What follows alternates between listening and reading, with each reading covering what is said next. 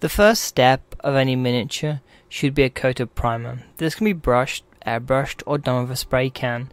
The purpose is to give an even colour to build up from and to help paint stick to the model better, preventing chipping or rubbing as you handle it. Here we're using Valo's black surface primer. Black is good for inexperienced painters as any areas missed will be black and not stand out as much as they would with a white or a grey primer.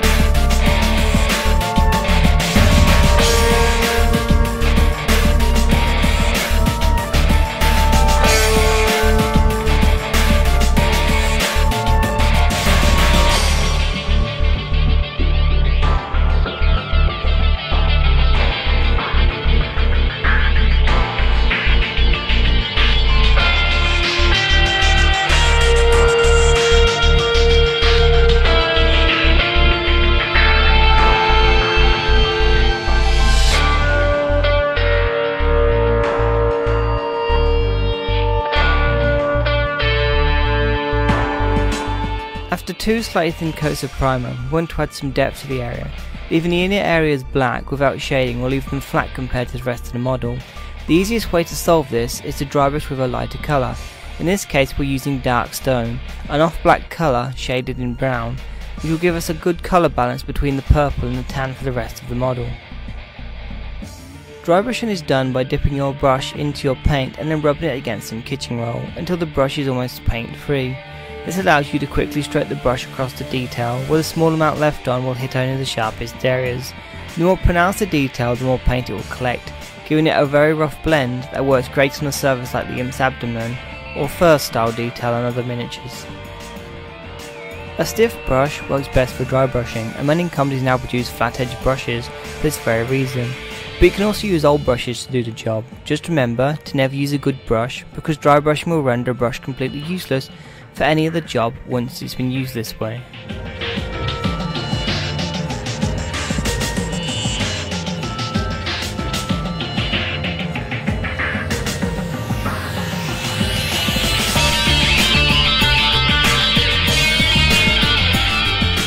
This step can be done in two ways. You can repeat the dry brushing from the last step with Grimoire Purple, or you can apply it as a normal base layer instead. This layer will work as the foundation for the purple to tan blend. We will need to cover almost the entire model except the groin and the abdomen. One of the most important things to note here is paint thickness. You're looking for something that has consistency of milk.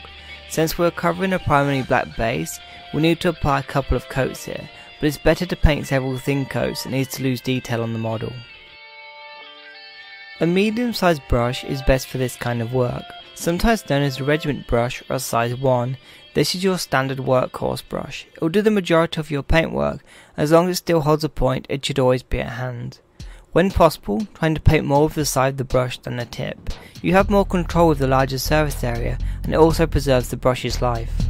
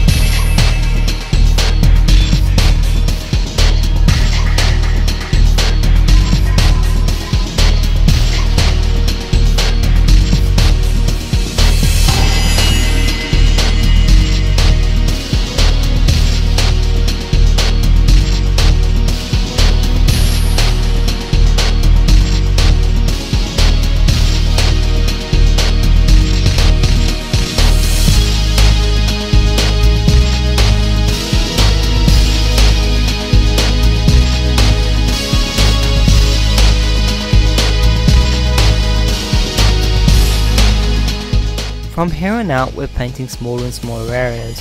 While the Grimoire Purple needed to cover almost the entire model, the Alien Purple should cover a smaller area so the model has some shade to it. As a painter, it's your job to paint in the extra shadow and highlight to give it a more realistic look on a model catching less light than a full-size object would. In this case, we'll leave the deepest areas their original colour and start to define areas like the hands and the toes to add extra depth to the sculpt.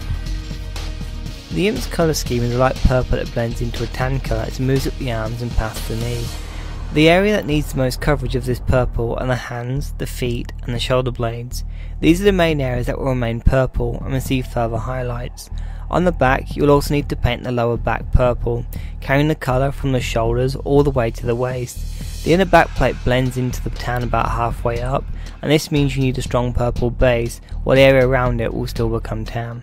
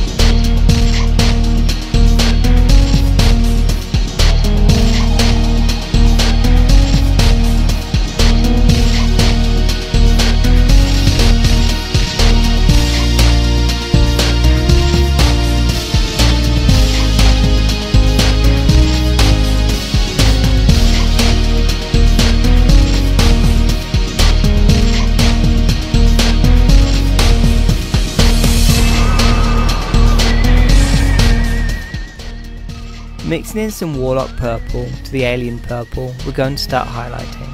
We start with 3 parts Alien Purple to 1 part Warlock Purple, putting 2 drops of paint onto the pad and then mixing them together until we're happy with the colour. Paint brands with dropper bottles makes this especially easy, and are one of the reasons we're using army paint to paint. This layer should be applied to anywhere the light would catch, such as the shoulder blades, the fingers and the ankles. You should be aiming to paint the edges of the armour plates as well, just to the top side of the hands and leg areas. It may take a couple of layers to build the colour up, but this can give you a nice smooth blend rather than a stark transition and will enhance the model greatly. One of the advantages to controlling the lighting is that you can bring out detail that would otherwise be hidden. Highlighting the edge or connecting parts give a rich contrast between the different arm plates and help bring out the sculpt's detail even more.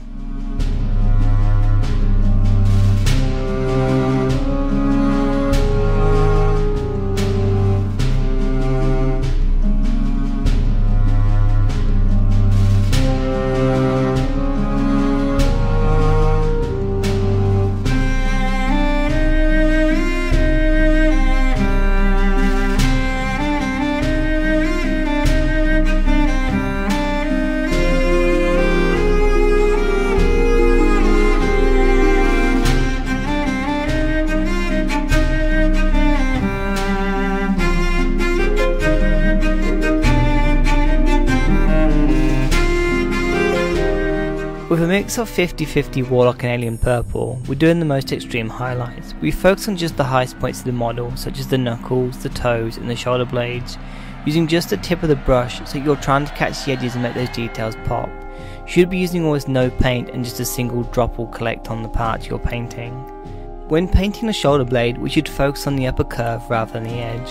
While the rest of the imp is armor painted, this area is smooth and more organic, and the highlight should focus on the curve instead. It's best to try and do this as more of a blend, and it will work as good practice for the next step. Keep your paint thin and carefully draw your brush across the area you want to highlight. Wait for it to dry and repeat the step on a smaller area.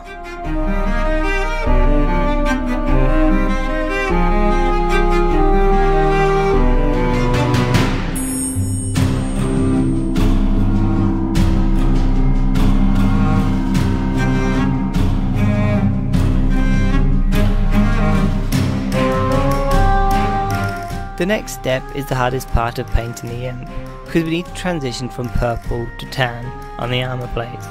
But if you're struggling, you can just paint all the armour plates a single tan colour, and ignore the blending altogether. Leather brown works as a good base to blend up to the lighter tan, so that's what we're using here. Like painting the shoulder blade highlight, you want to thin your paint so it takes 2 or 3 coats to cover the purple. Then start about a third the way up and paint towards the top of the plate. You will slowly build up the colour towards the top until you have a smooth transition. Remember that where you end your stroke will also have the largest concentration of paint, giving it the deepest colour, and always end with a brush stroke going up or to the side to collect paint in these areas. The back needs special attention since the spinal column changes colour midway down and becomes a purple triangle at the waist. It's a strange transition but needs to be managed if you're careful.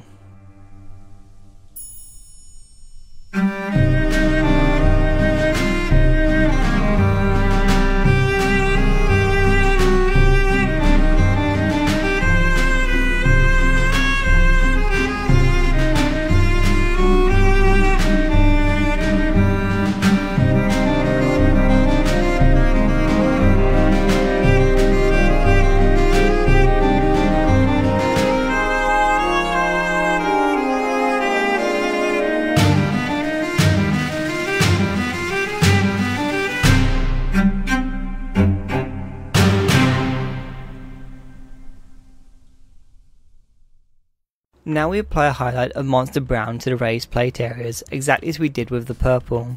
The large plates and muscles mean we're looking to add definition to the shape of the arm, not just where the light catches it.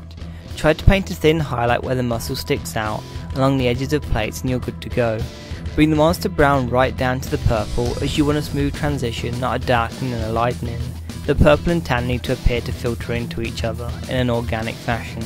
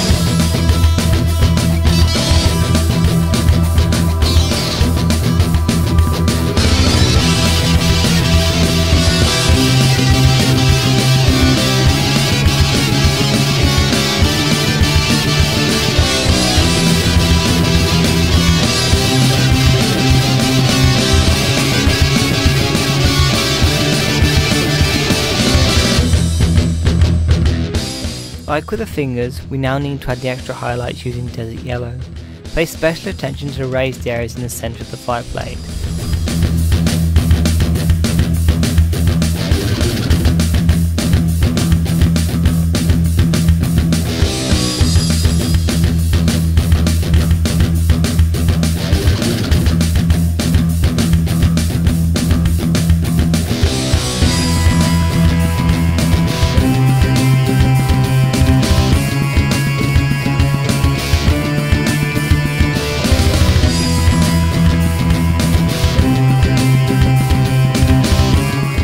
As a final step, we need to pick out the details on the face and the shoulder spikes.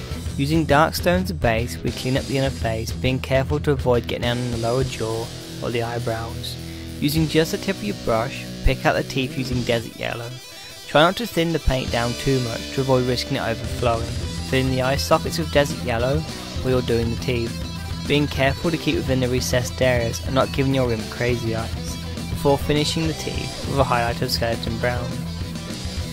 Repeat the same process on the shoulder spikes and you're done painting the imp. All that's left is to paint the base, Necromancer cloak, and the project is finished.